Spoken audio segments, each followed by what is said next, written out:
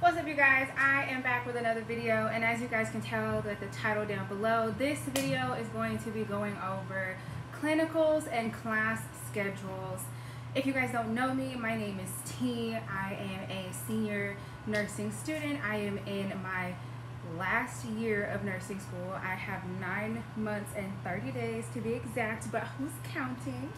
And today's video, like I said, is going to be going over everything you need to know about your schedule, how my schedule has been, how your schedule may look, and how clinical schedules look as well. So if you guys are interested in seeing what that is all about, then stay with your girl.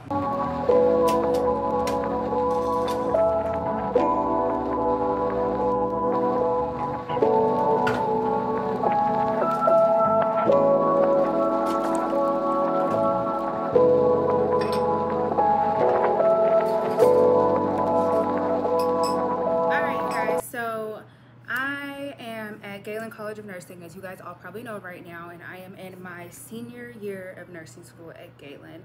And so far my schedules have been pretty jam-packed. I am going to go through with you guys the last 2 quarters what my schedule has looked like, but I just want to touch on a few things before I pull up some pictures of that. Number one is that you're not going to always have the clinical day that you wanted, or per se like the clinical day that you would have preferred. My campus is now choosing clinical days for us. We no longer have the privilege of picking our clinical days. So since they're picking them for us, we just kind of have to be there on whatever day they give us and just make it work. Last quarter, well, not even last quarter, the quarter before last, we were able to pick our clinical days when I was in fundamentals, but now I am in OB and Peds, and last quarter I was in med surg and pharmacology, and we were not allowed to pick our clinical days. They were picked for us, and we just kind of had to show up on those days. The second thing I want to point out is that you may have more than one clinical instructor. This quarter I have had so far 3 different clinical instructors. The first clinical instructor I had was for OB. She ended up finding a full-time job, so she wasn't our clinical instructor throughout the rest of our 6-week rotation in OB. And we ended up having a different instructor for the last 2 weeks of our OB rotation. The other part of it, which is the part that I'm in now, which is Peds, I have a totally separate clinical instructor who is going to be with us, or hopefully be with us, for the duration of our 6 weeks of our Peds rotation. So that's the other thing I want you guys to be aware of. You may not always be able to pick your instructors, nor will you always have the same instructor. If you do, kudos to you. If you don't, just kind of go with the flow. The last thing I want to point out about clinicals is the clinical packets and the expectations. My clinicals start pretty early. I was not privileged enough to get afternoon clinicals or get like weekend clinicals. I know some people have that privilege. I did not. My clinicals start at 6 o'clock and they go till noon. Last quarter, my clinicals started at 6:30 a.m. and they went till 6:30 p.m. When I was in med surg, I had 12-hour clinical rotations, you guys. 12 hours. Okay, and it's free. You are not getting paid for it. Nobody tells you thank you. You're not being appreciated. None of that. It is just, you're here to help, and they expect you to help regardless. So that's what it is. It was 12 hours last quarter, and this quarter has been 6-hour rotations. Some of the expectations that you're going to have to deal with in clinical is that the PCTs will expect you to do some of their work, believe it or not. The nurses will want you to do things that they know you cannot do or not supposed to do, especially if they know you work at the hospital. Like me, for instance, I work at the hospital in ICU, and when I had my clinical rotation last quarter, that was 12 hours in neuroscience. I had a lot of nurses that recognized my face and would ask me to do stuff that they know I'm not supposed to do when I'm in my Galen scrubs. So that's another thing.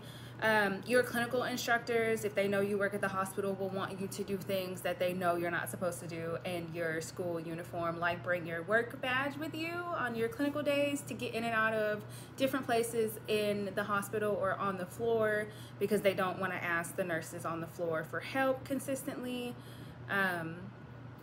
Just don't feed into it, you guys. It's not gonna be good. Another thing that they're going to expect from you is your clinical packets, and the clinical packets vary. Let me say that. When I was in fundamentals, the clinical packets were like 3-ish pages, I think, and it wasn't too much. Like, it was doable. It wasn't like too much stuff that you had to go over or write down or like dig into in order to, you know, get it done. My clinical packets and fundamentals had an assessment page, it had a narrative page, and it had a page for the care plan. So of course you had to do your head-to-toe assessment, which we all will learn, or you guys will learn, or I learned in fundamentals. So they're going to expect you to be able to fill that out when you go and do your fundamental rotations at your clinical site on your patient for the day. And then they're going to want you to write a narrative on how your patient was presented to you, how your patient interacted with other people or by themselves throughout the day, and how they were before you left the clinical site. And then on your care plan, they're going to want you to come up with 3 different nursing diagnoses. Like for instance, if you had a patient that was on, that was in therapy because they broke their hip, you can use the nursing diagnosis of activity intolerance related to hip displacement, as evidenced by hip or leg in cast. That would be a typical nursing diagnosis. And then like your interventions, one intervention could be like, you know, ambulation with assistance as tolerated, or encourage ambulation with assistance as tolerated. Another intervention could be promote proper diet and fluid intake, which would help with the healing process. So we all know we need proteins to heal, we need vitamins to heal. So you guys get where I'm going with that. And then like another nursing diagnosis could be like, we did activity, food and water intake, and then another one could be like encourage patient to take pain medication before the pain begins and not when the pain has started, just so that way they stay on top of their medications, they stay on top of when they take them, make sure that they're taking them the correct way and in the correct dosaging. It's all teaching, because that's what we are. We're nurses, we teach. So that is all of the things that you could put on that care plan. And then at the bottom it's going to ask you for a short-term goal and a long-term goal, which I'll insert a picture of this, you guys, so it makes more sense. But so like a short-term goal would be like, I'm going to insert the picture like up here in the corner somewhere, but a short-term goal would be like patient was able to ambulate with assistance by end of shift. And then a long-term goal would be like patient was able to demonstrate correct medication administration by discharge. That is how they want your goals set up. You need to have one that is for short term, which would be like by the end of shift, and one that was for long term, that would be like by discharge. That is how they want it to be. That's how they want it to look. And then you'll have a little line at the very bottom of that section that'll say evaluation, and you would just put in there, goal met, patient was able to ambulate with assistance by end of shift. That is a care plan, but you're gonna have 3 of those. You gotta come up with 3 nursing diagnoses for your patient, not just one. All of that I just mentioned, you guys, is for one nursing diagnosis. So I'm going to show you guys a picture of this so this will make more sense, but that is how you are going to do your nursing diagnosis. And that's pretty much all the expectations for clinical that I can think of that I feel like are like super important to touch on. So we're just going to go ahead and get right into, you know, the clinical schedule and school schedule. Okay, you guys, so what you guys are looking at right now is the schedule that I had for last quarter. This is for med surg, and in the next clip you guys will see that it is for pharmacology as well. But this is kind of what it looked like. And then I'll show you guys a view of the calendar portion of what it looks like as well. But those right there are the dates for my quarter, which was last quarter. It started on the 6th of April and went until the 26th of June. And the meeting times are also going to be on the calendar view, so I'll show you guys that in a second. But obviously, as you guys can see, it has two sets of numbers at the top. So the first set is going to be for the class. That's how you find your class or your clinical or your lab. And then the second set of numbers after the dash, so like the top one says 11D06, that's going to be whatever section you're in for that class. And then right here, as you guys can see, this is for pharm. So it started at the same time. It also shows you how many credits it is. And as you guys can see, my med surg class was 9 credits and pharmacology was 4. It is pass fail only, but you guys knew that already. If you're in nursing school or looking into going into nursing school, you guys know that there is no wiggle room in this. It is pass or fail. And as for pharm, I was in the first section. So as I said at the top, it says NUR 210. That is the class name. And the -11D01 is for this section. So I was in the first section last quarter for the pharmacology course. I did go ahead and cross out the instructors just to make sure that I don't, expose any sensitive information that nobody wants to have on the internet. But that is the class layout, and now I'm going to show you guys the schedule of it. So the schedule here, as you guys can see, last quarter, like I said, I had 12-hour clinical rotations. So you see the first one on Monday is the 12 hours, and then my classes were on Tuesday and Thursday. Lab was on Thursday as well. So that's that 11D02 at the bottom with the 170L in it. And right here, this is for my current quarter. I am in OB and Peds, like I mentioned to you guys before in some of my previous videos. I did go ahead and cross out my instructors' names right there. As you guys can see, like I mentioned, for my lab, my clinical, I have several instructors and have had several different instructors. So as you guys can see up there at the top, it says NUR 230L. So this is for my lab, and the one above it is for my theory class. It says childbirth and child caring family.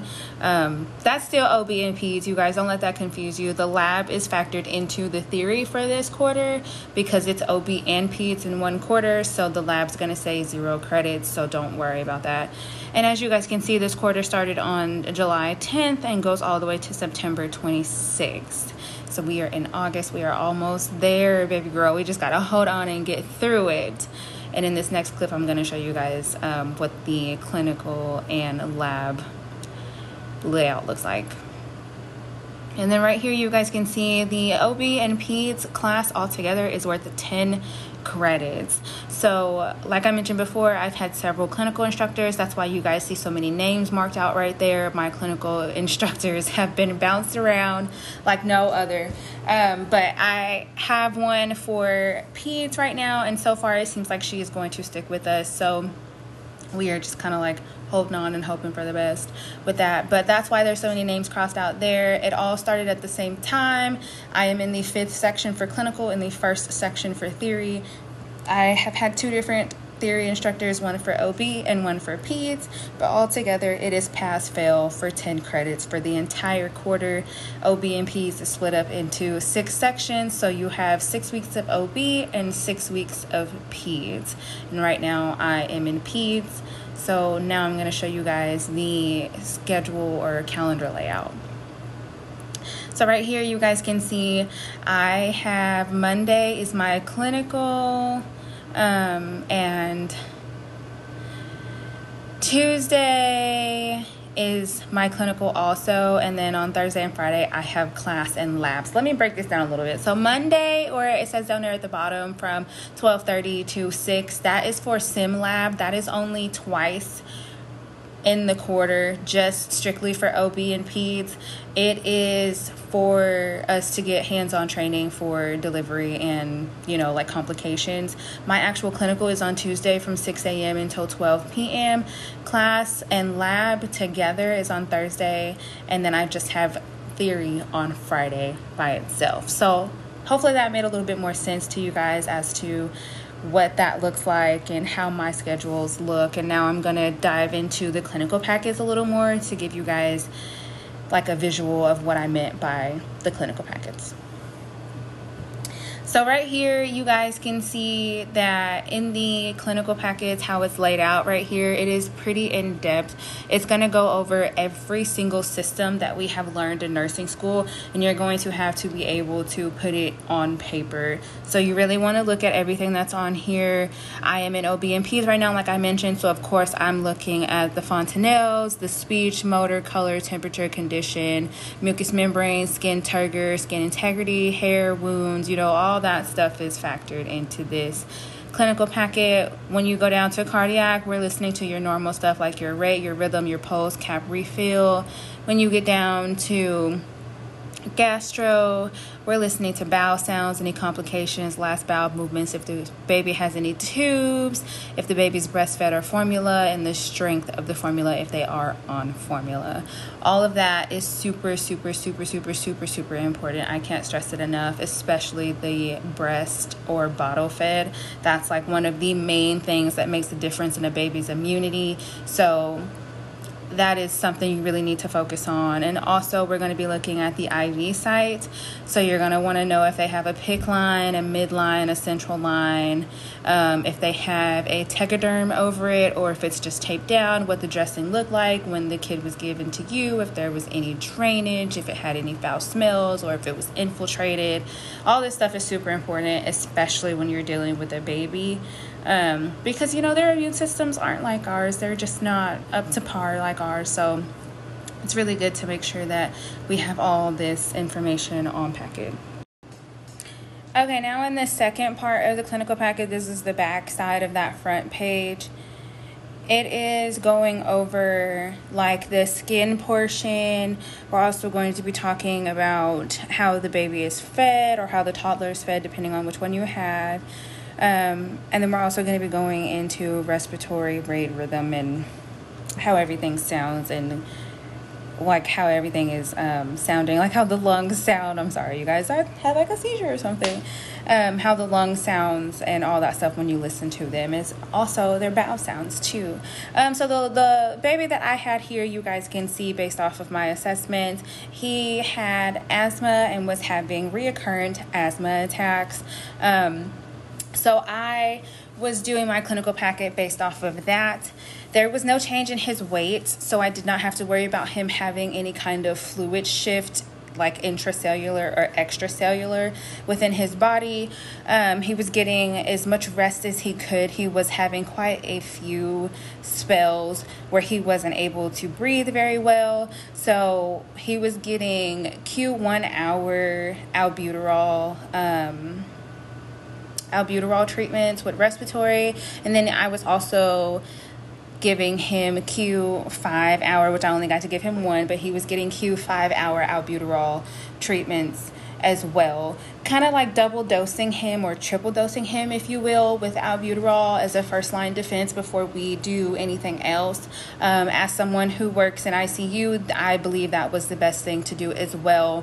If he doesn't get any better, it's sad to say, but he may end up being an intubated child, because he could run into that extracellular fluid and then he would become status asthmaticus, which is a life-threatening situation, especially for a toddler. So that is what his respiratory assessment looked like. He was symmetrical. The alignment was correct. His strength, he had full range of motion.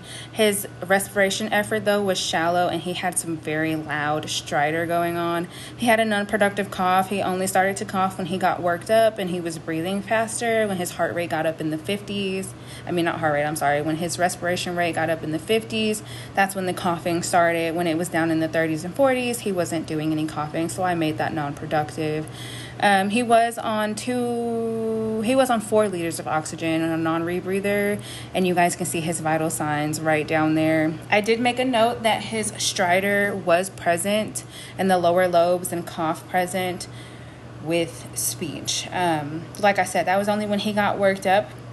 Otherwise, he was not coughing, and he was just a really cool kid to hang out with. I would love to take care of that little boy any day of the week.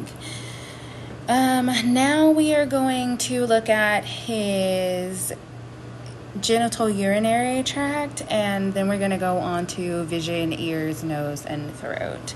So for his genital urinary, he was continent. I did visually see him go to the bathroom, and then, you know, obviously all the stuff that comes with that part. We're not going to dig too much on that because YouTube will, you know, take it down if we get too into the body parts. So yeah, but you guys can see everything there.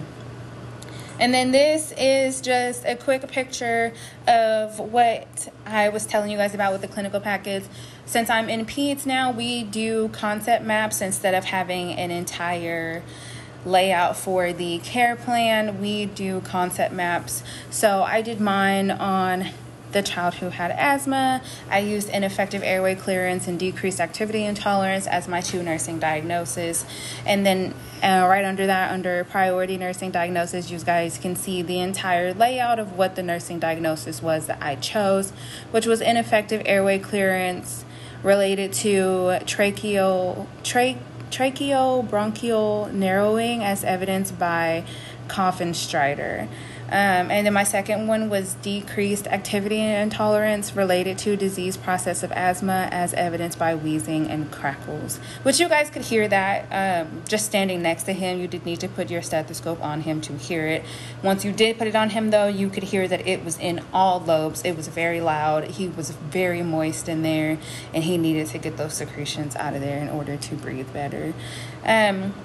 Like I was telling you guys before, we have those nursing interventions and the rationales that come with them. We also have expected clinical manifestations and the pathophysiology and the expected laboratory results. All right, you guys, so that is pretty much it. That sums it up. Thank you guys so much for sticking with me through this video, going over your school schedule and your clinical schedule, and also going over a few things about clinical that I felt like should be touched on.